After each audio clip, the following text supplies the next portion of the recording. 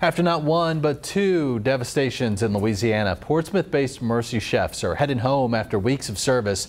They traveled south, helping victims of Hurricane Ida last month. And Casey Baylor spoke with the organization about the challenges they faced.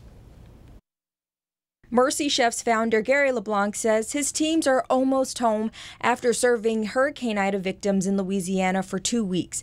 He says this trip brought back many emotions. To be back in Louisiana on the 16th anniversary of Katrina was, it was a lot of triggers in that for me. LeBlanc started the organization after Hurricane Katrina hit Louisiana in 2005. He says the storm brought some unique challenges. There was a lot of flooding, a lot of wind damage, but the power outages in a major U.S. city and then all the surrounding areas was very unique for us this time. Lack of power didn't stop volunteers from helping. They served more than 200,000 meals to hurricane victims in 17 different locations, hitting a record for the organization. We went past anything we had ever done before. As the power returned and many other businesses began to turn the lights on, he says it was time for Mercy Chefs to pack up. The organization served the last meal Wednesday night, but LeBlanc says their efforts aren't over. We're already watching additional storms out in the Atlantic, and we have a little bit of a concern that we have not seen the worst of this hurricane season. In Portsmouth, Casey Baylor, 13 News Now.